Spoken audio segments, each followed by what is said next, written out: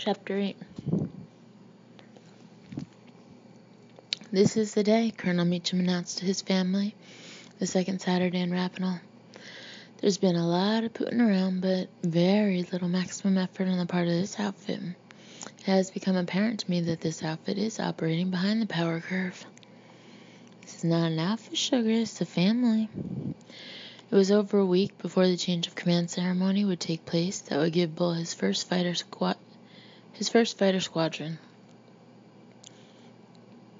In the interim, he was intoxicated with an overabundance of free time, and his whole frame trembled and fidgeted with impatience. He had awakened on this morning with a hungering need to bark out orders and have them carried out with speed and efficiency.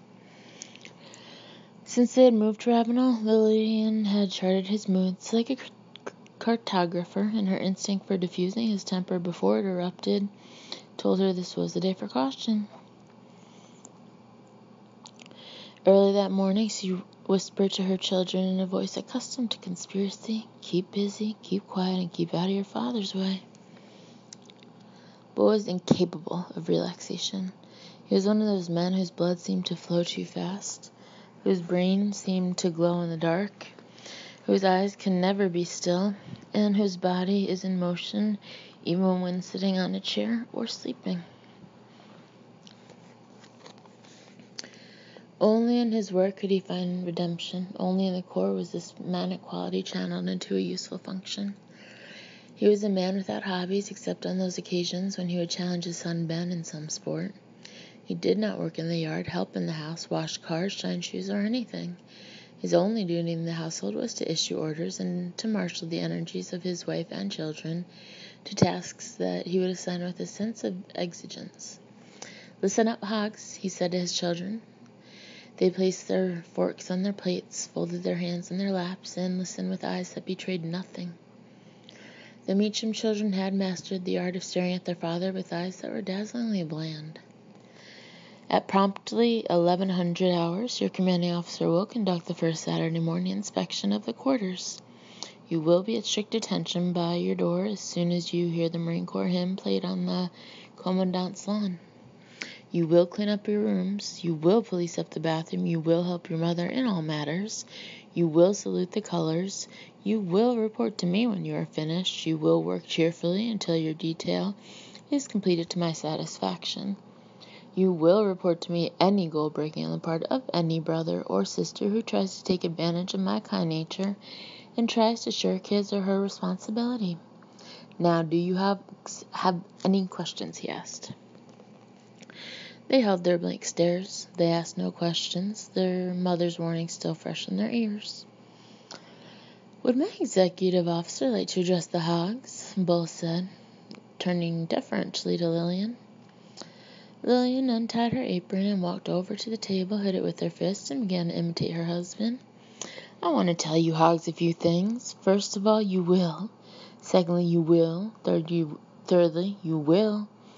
Then after that task is completed, you will. Karen giggled like a handful of coins tossed in the air. Then everyone laughed, but with less relish than the others, but he quickly recovered his lost momentum. "Okay, now that the exec has sounded off and you Hogs have had the big laugh, get upstairs and police up your rooms. Square the barracks away on the double and prepare for Santini's inspection at 1100 hours. After that, you will come downstairs and help your mother." "What are you going to do, Dad?" Matt asked. "I'm the head honcho, mister. I don't have to tell you what I'm going to do." "I bet you're going to do nothing," Matt blurted out, not perceiving the warning signals given off by Lillian. "No," Bull answered, "that's not quite true. I may do something that might be of small interest to you, Matt. If you don't get upstairs on the double, I just may stomp your face in." "I haven't finished my toast," Karen complained.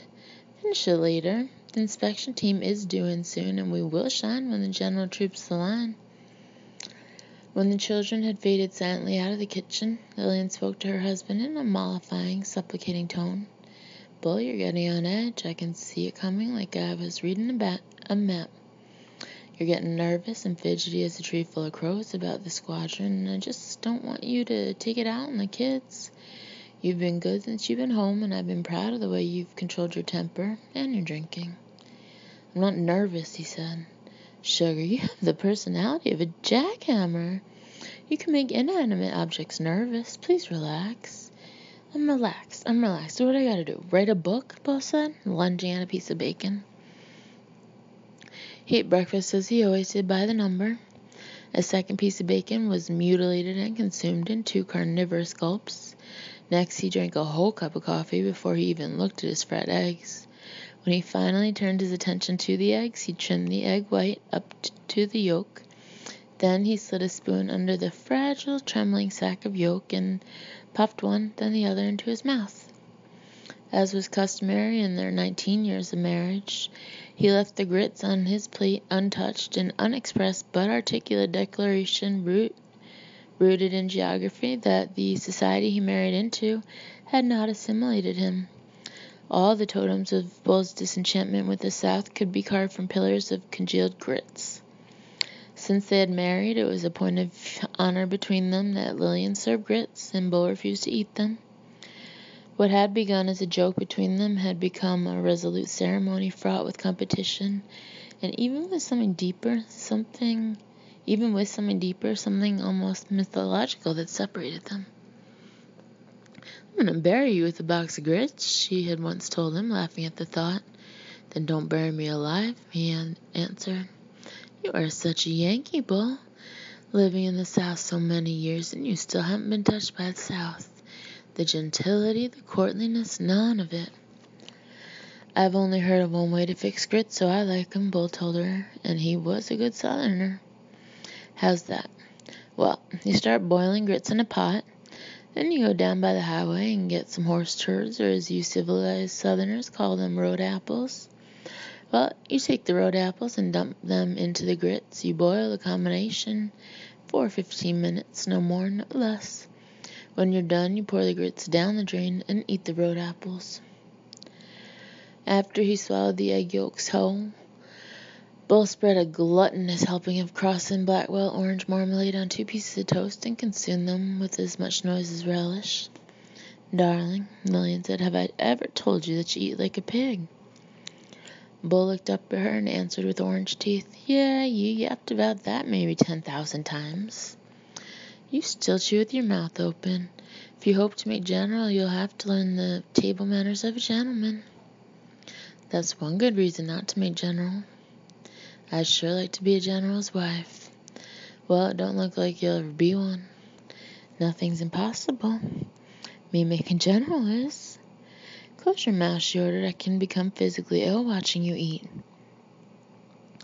Bull pulled back from the table and belched a low sour note from an old tuba.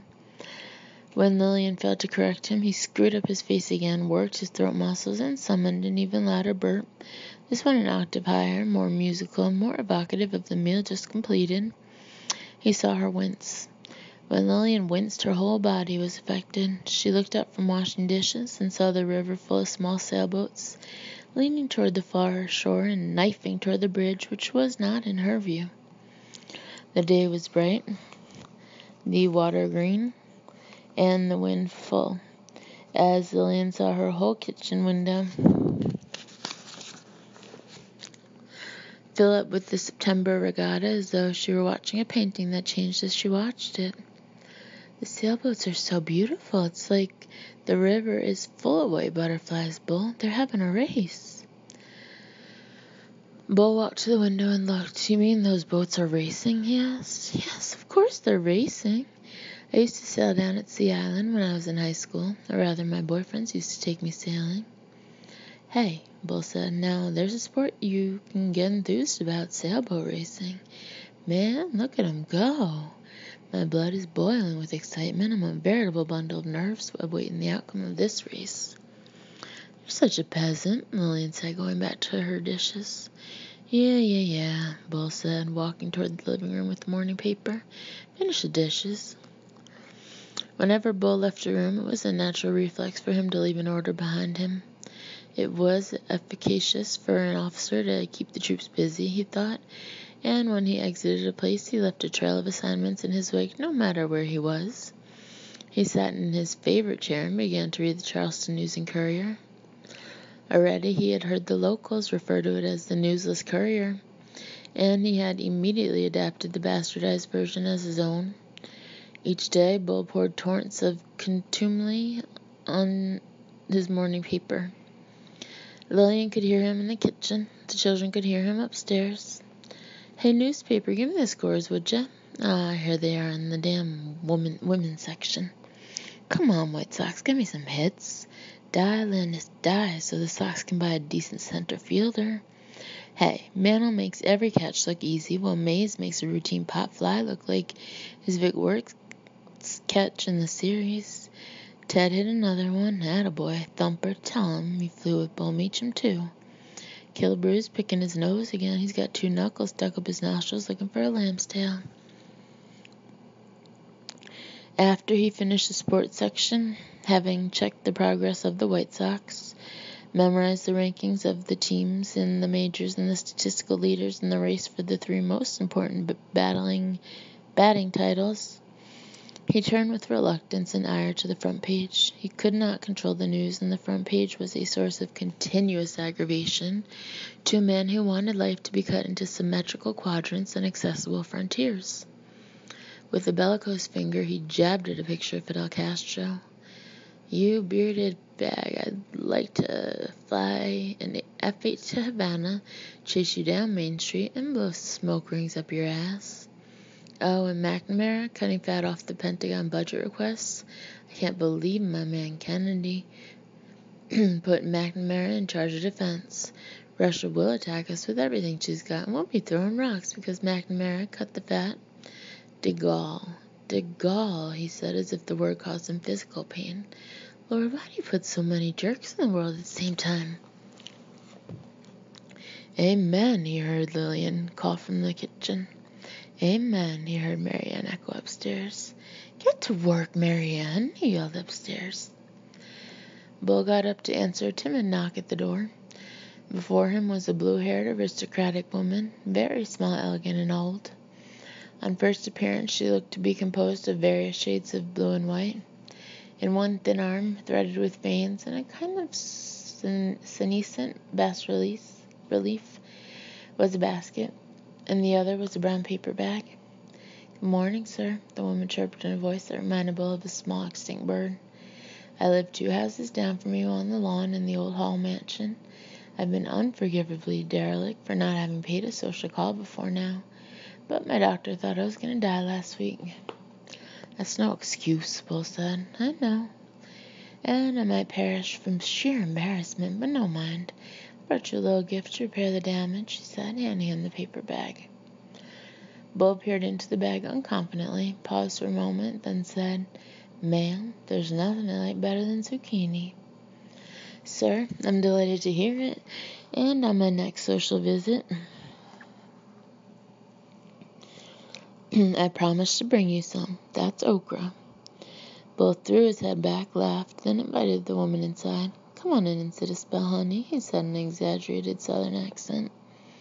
"I thought you'd never ask. I'm perishing in this heat. My name is Erling Grantham, sir. Who are you?" "They call me Bull Meacham, ma'am. I'm colonel out at the air station." "I heard you were a military family. Word travels around fast in this neighborhood. So you, Mr. Bull, are a Marine officer." "A fighter pilot, ma'am. Best one in the Corps." "What was your name again, ma'am? I didn't catch it the first time." "Mrs. Erling Grantham." "Erling, huh?" Bull grinned. "It always tickles me, these names you Southerners come up with. Erling, huh? Sounds like something you put in your crankshaft." Mrs. Grantham had pulled some knitting from her basket, and the click of needles, like the rubbing of the smallest of bones, entered the conversation. "Erling was my grandmother's name, sir," the woman answered. "Is Bull a family name?" "Ha, ha, Erling, buddy, you're okay. Hey, Lillian," he called to her in the kitchen, "come out here and meet my new buddy." "Just a sec, sugar. Let me dry my hands and I'll be right out." "My grandfather was a military officer, colonel, a major. He died for the gray at Antietam." No kidding. My great-grandfather might have killed him. Then your great-grandfather fought for the Union, I surmise? He fought for the winners. I surmise that your grandpa was picked off while fighting for the losers.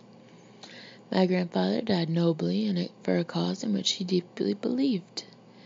My old grandoodle got drafted. Where are you from, Colonel?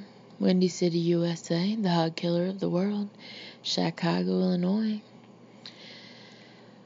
Mrs. Grantham nodded her head. I find that easy to believe. Let me get my wife out of here. Early, I married a Grit during the war, and her great-grandfather got his behind shot off fighting for the losers, too. You would have a lot to talk over. But Lillian was already entering the room, closing the door to the dining room lightly as she came.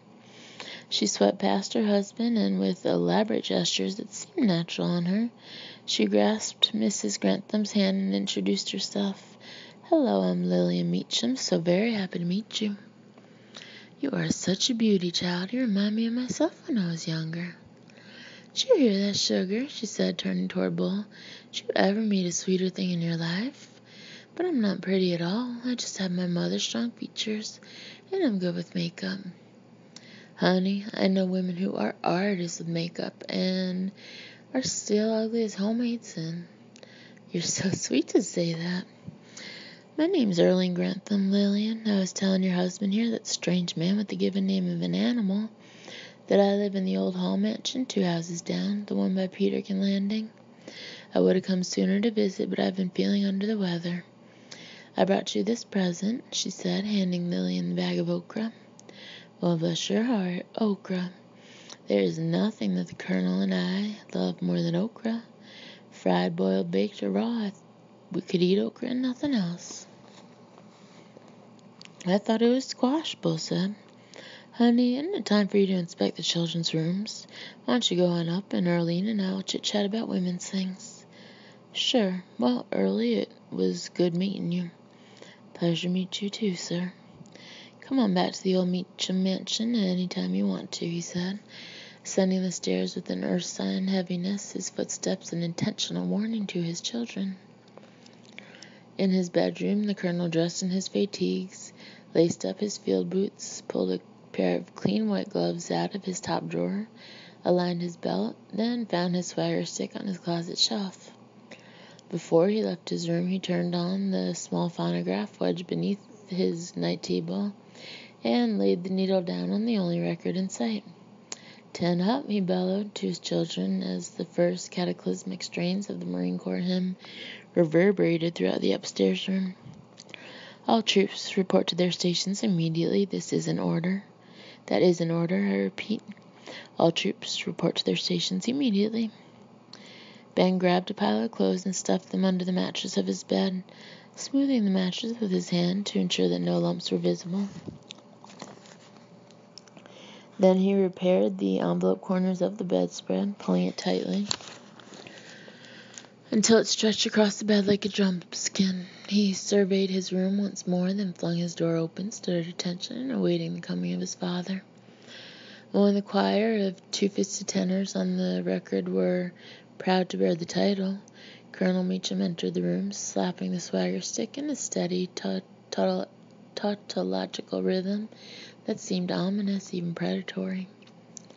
He analyzed his son's posture with slouch-hating, dust-loathing eyes. When he held inspections, the Colonel's business was posture and cleanliness. Shoulders back, he barked, stomach in. Eyes straight ahead. Don't look at me, boy, unless you're going to ask me for a date. Get your back straight, head back. Damn, you've forgotten a lot in a year. Turning away from Ben, his expression pained, condescending, as if he were performing an odious task among a doomed genus of animal. Colonel Meacham walked over to Ben's desk and rubbed it with a gloved forefinger. Then he examined the glove to see if any dust had soiled it. None had.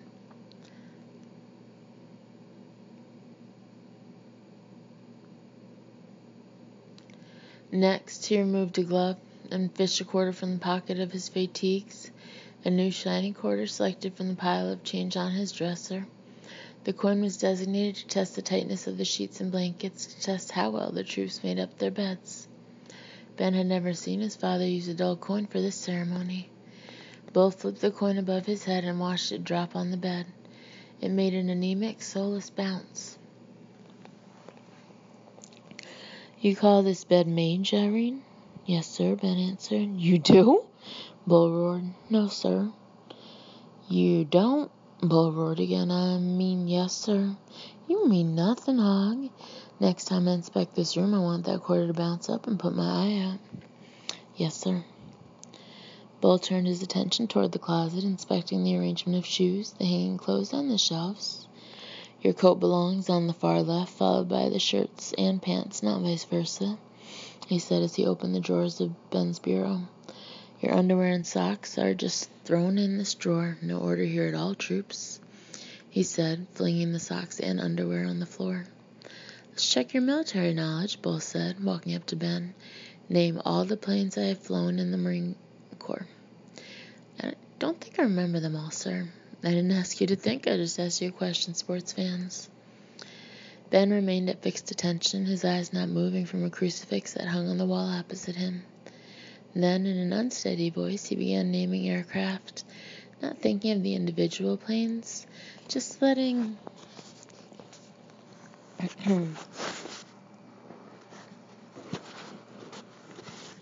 real memory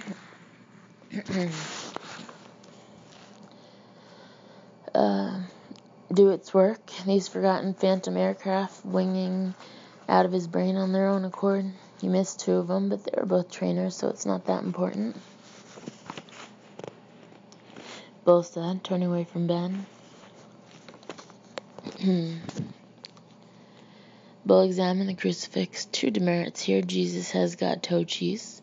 The colonel's laugh boomed through the house. Walking to Ben's desk, Bull pointed at one of the books with his swagger stick. "Look over here, Hog. Is this a skim book?" "Pardon me, sir?" Ben asked, blushing deeply. "Is this a skim book? Is this a book you read to pound your tallywhacker?" "No, sir. That's Anna Karenina. Mom gave that to me and Marianne to read. That's a Russian novel."